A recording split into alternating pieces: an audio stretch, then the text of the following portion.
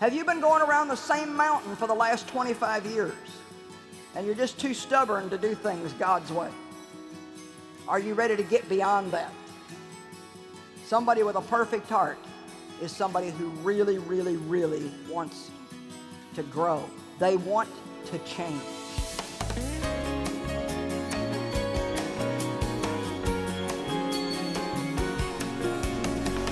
I was thinking not too long ago about 2 Chronicles 16:9 that says, the eyes of God roam to and fro across the earth, looking for someone in whom he might show himself strong. And then it says, whose heart is perfect toward him. I'm really glad that scripture doesn't say the eyes of God roam to and fro across the earth, looking for someone in whom he might show himself strong, who has a perfect performance. I spent enough years in my life trying to perform perfectly, thinking, well, maybe the better I was, the more God could do for me, or maybe the better I was, I could get a breakthrough that I desired. And it was really good news to me, and I hope good news to you, that God is looking around the earth for someone that he might work through, someone that he might bless, someone that he might show himself strong through. And he's not looking for someone that has a perfect performance, because there are really none of those that exist. He's looking for someone who has a blameless, a right,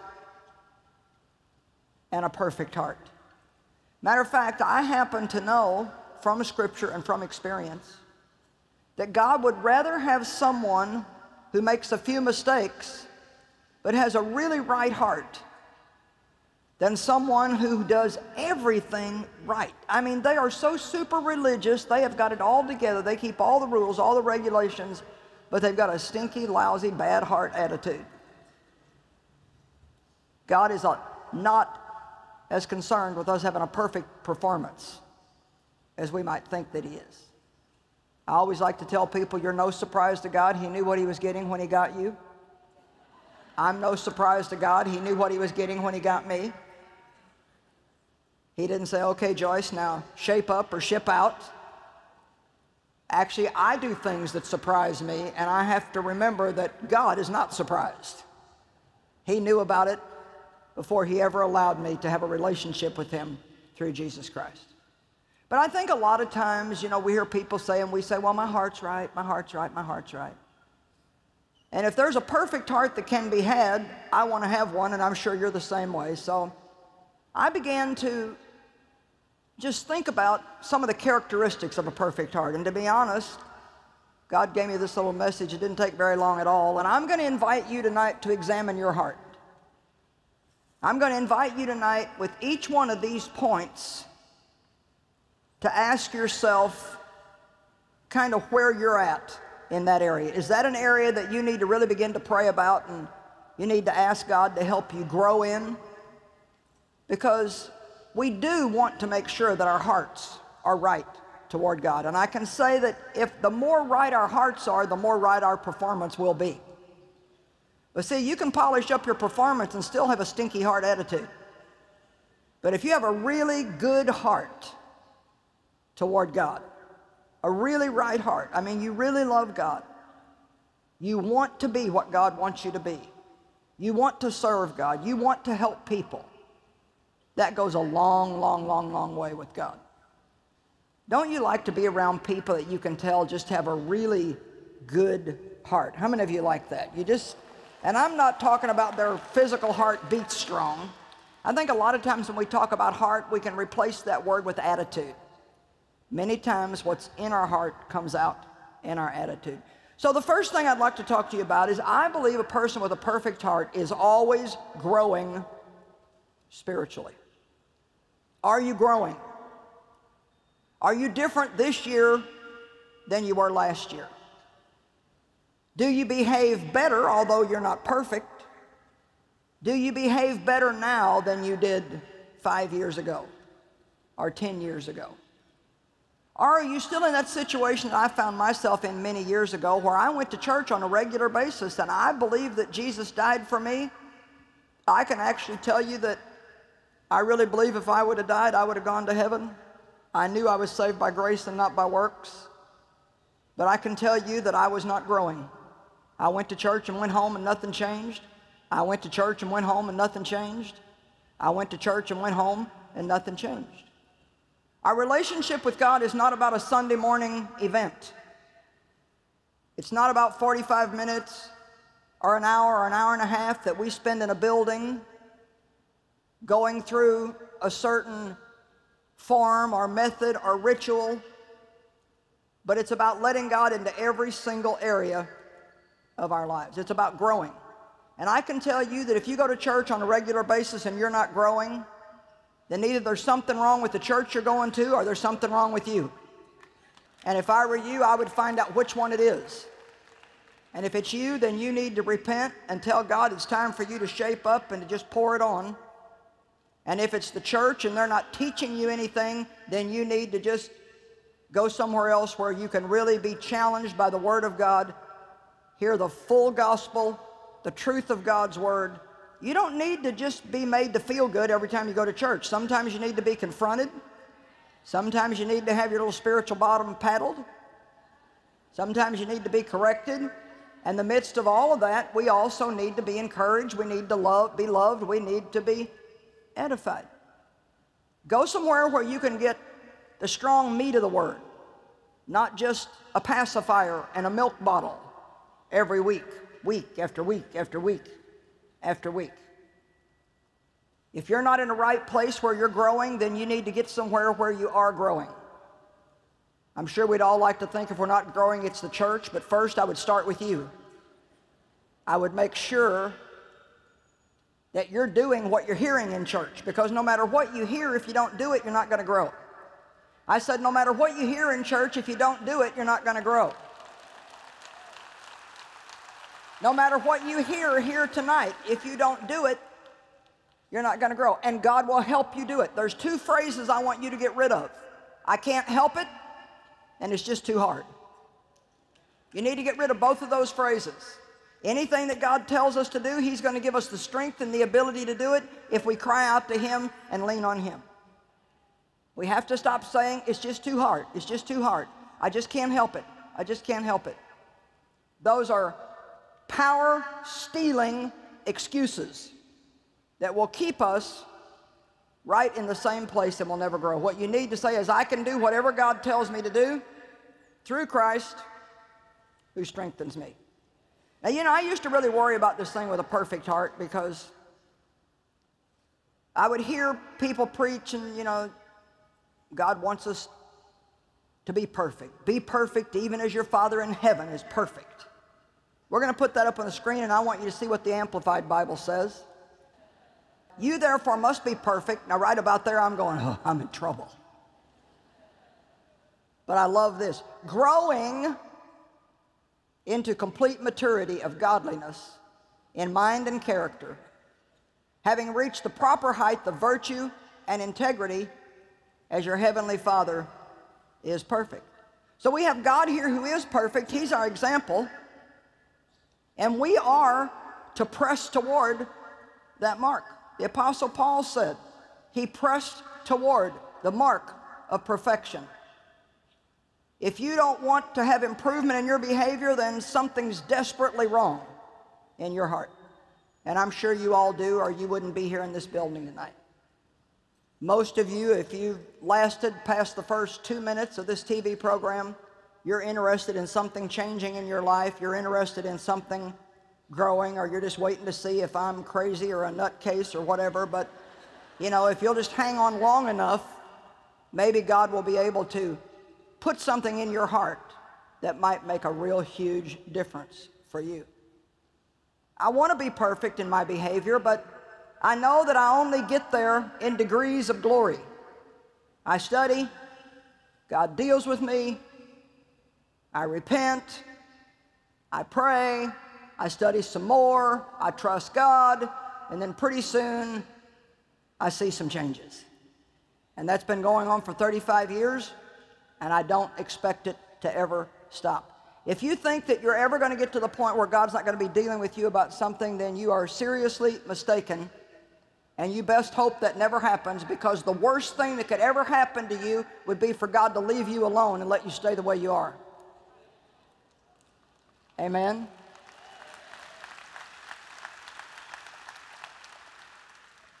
Paul said, I've not arrived at the place of perfection, but I press toward it.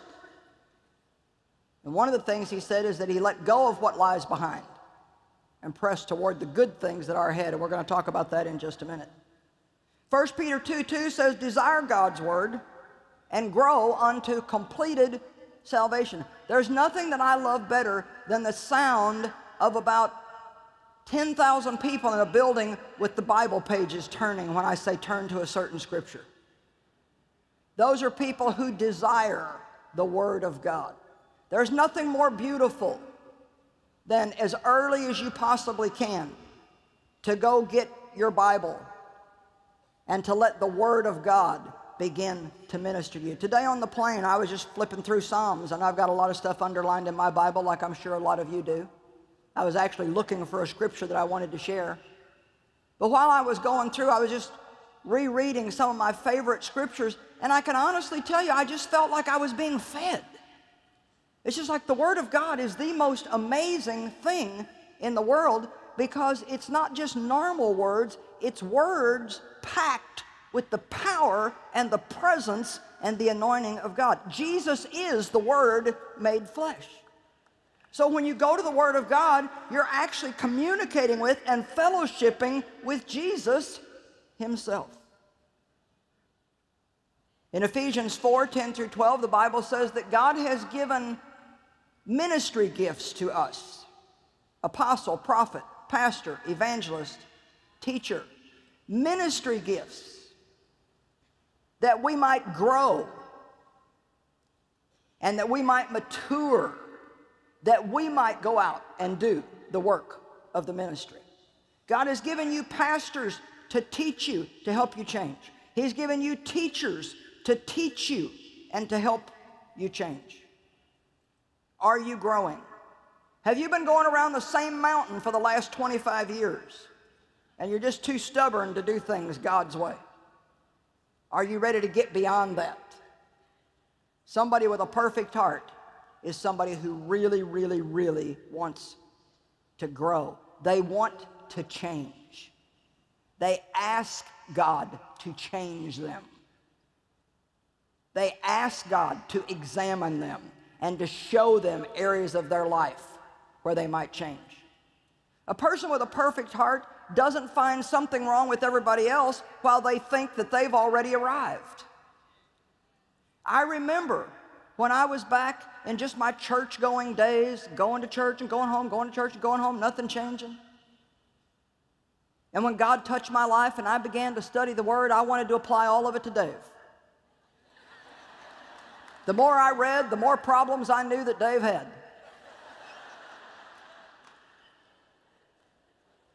Come on now.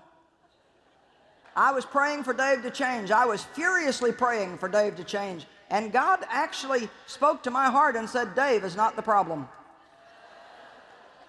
And I didn't know who in the world it was, because it never occurred to me that it was me.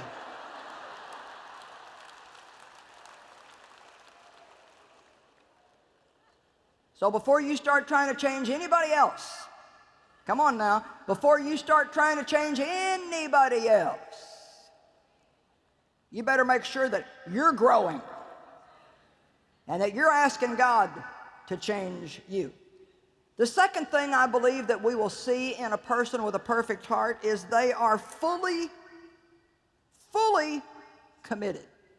No lukewarmness, no lazy ho-hum, half-baked attitude.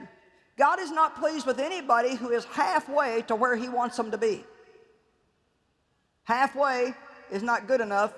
We've got to go all the way through with God. Too many people start off in a right direction. They're going to work with God to conquer this problem or that problem in their life, or to overcome this or that. And it's good as long as they're just talking about it. But as soon as it comes to a little bit of discomfort, a little bit of pain, of sacrifice, then all of a sudden they go back where they came from. You got to stop quitting when the going gets rough. You got to press through, because on the other side of that pain is a victory. You can have the pain of discipline today, or you can have the pain of regret tomorrow. Which is it going to be? I said to someone just again this past week, I don't think there's anything sadder to me than to see an elderly person who you know only has a few years left to live, and all they have from their life is regret. That doesn't have to be you if you start doing something about it right now. You need to make good choices right now. Discipline doesn't always feel good. It's not always joyous right now, but later on it yields a harvest in our lives if we'll make those right choices. Romans chapter 12 verse 1 I think says what I'm trying to say very well. I appeal to you therefore, brethren, and I beg of you, in view of all the mercies of God, to make a decisive dedication of your bodies, presenting all your members and faculties, all your members and faculties. That means your eyes, your ears, your mouth. God wants you to be committed to not listen to junk. He wants us to be committed to not listening to gossip and slander and backbiting and people telling tales. He'd like you to be committed to not listening to somebody at the lunch table tell a filthy, dirty joke and then laughing about it because you really don't want to seem to be not part of the group. You're too quiet. He wants us to be fully committed. He doesn't want us just to go to church on Sunday and have this Sunday morning thing with God and then the rest of the week be the kind of people that nobody can even tell that we have a relationship with God. We have to be dedicated, consecrated. The word consecrated means set apart for God's use. And I'm going to ask people tonight before this is over, if you've not made a full commitment to Christ. See, we had an altar call here earlier, and lots of people, hundreds and hundreds raised their hands, said they wanted to receive Christ as their Savior. But are you ready to be fully committed? Fully committed. There's a lot of great people in here tonight that are very committed, but there are people in here tonight that you've never even given that much thought to being fully committed.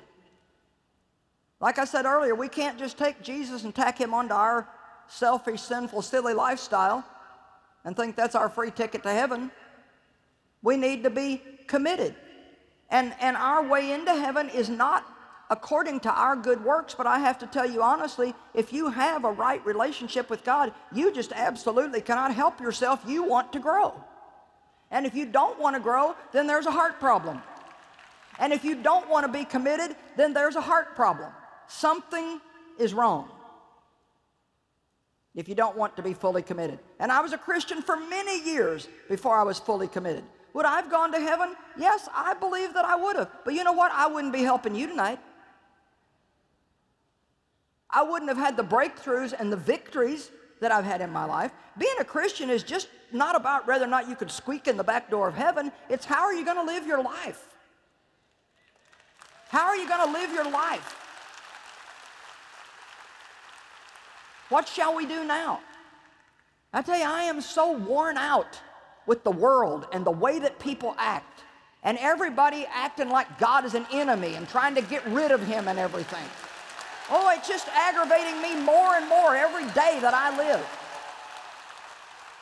I'm just weary of hearing about wars and rumors of wars and riots and all these disasters and terrible things that are going on. How much I crave to see people en masse cry out to God and turn back to God. It's obvious that things are going to go straight downhill until we cry out to God again. It doesn't take a bunch of panels of geniuses to try to figure this out.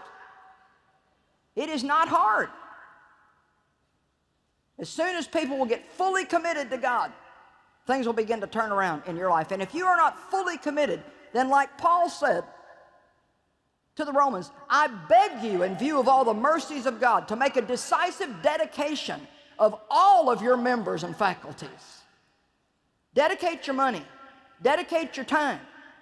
And boy, when you start talking about money and time, people get, well, you wouldn't have anything anyway if God didn't give it to you. So why are you so afraid He might ask for a little bit of it? Whatever God asked you to give, He's never trying to take anything away from you. He's just trying to get you to sow a seed so He can bring a bigger harvest in your life. It is foolish to not obey God when it comes to giving. How can we say that our heart is full of God and never want to give? Giving and Christianity cannot be separated.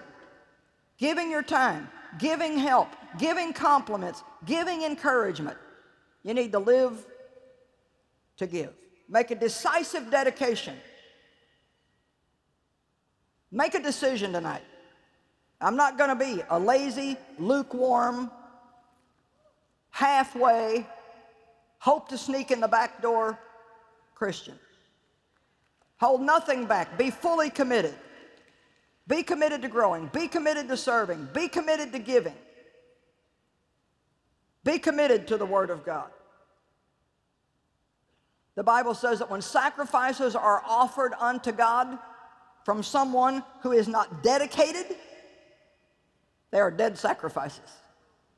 In other words, if you go to church on Sunday and you put a little bit in the offering, and maybe you serve on a committee, maybe you do some ushering or some greeting, or you show up at work day once every 3 months,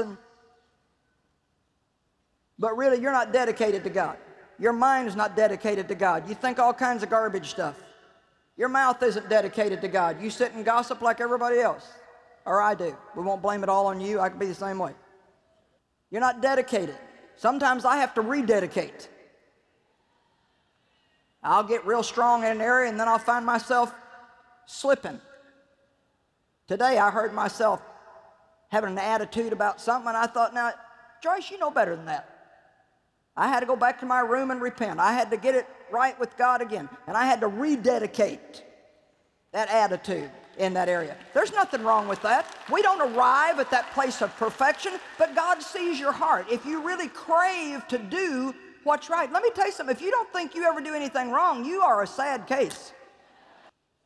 If it's really hard for you to say I'm wrong, then you need to get on your knees and start praying double time and triple time. You need to get good at saying I'm wrong. I'm wrong. I'm wrong. That don't make you wrong as a person, but we need to admit when our behavior is not right. 1 Peter 2:9 says we are a chosen race, a royal priesthood, a dedicated nation. We are called to perfection and to excellence.